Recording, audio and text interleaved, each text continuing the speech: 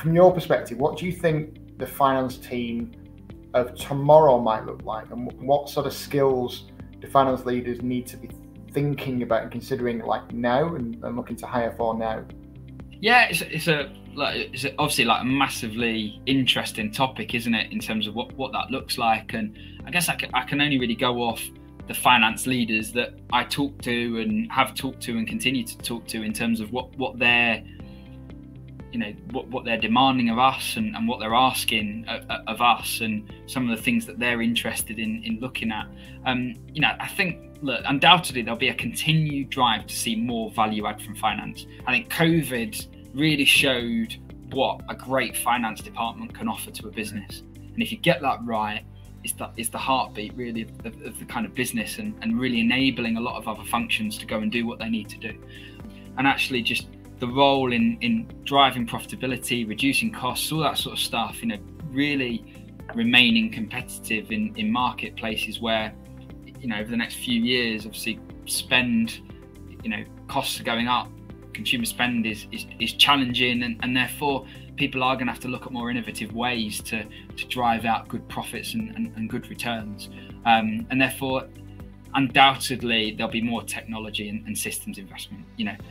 as I said, those manual, perhaps expensive, error-prone tasks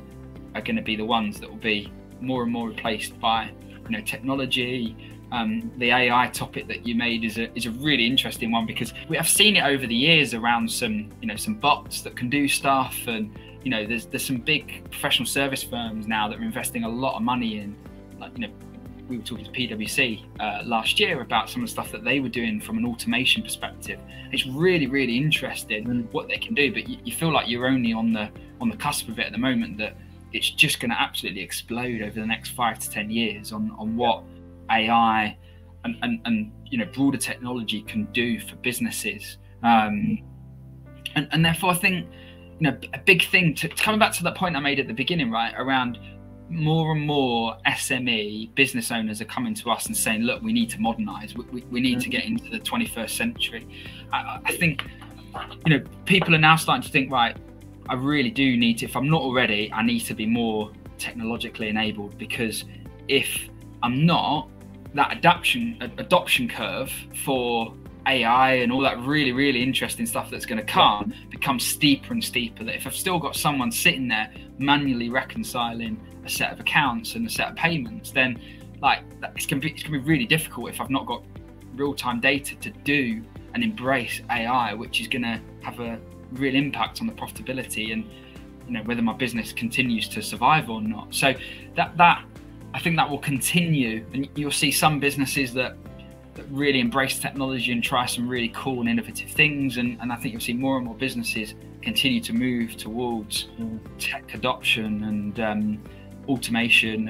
and more value add, and I think those that don't will get left behind. You know, a bit like when you look at that kind of e-commerce boom, and you know, Woolworths going under and High Street struggling, and e-commerce retailers really, really thriving. I think we'll see that across a lot of different sectors, that if you don't embrace it, then you don't embrace that change, then it's going to be really difficult to survive.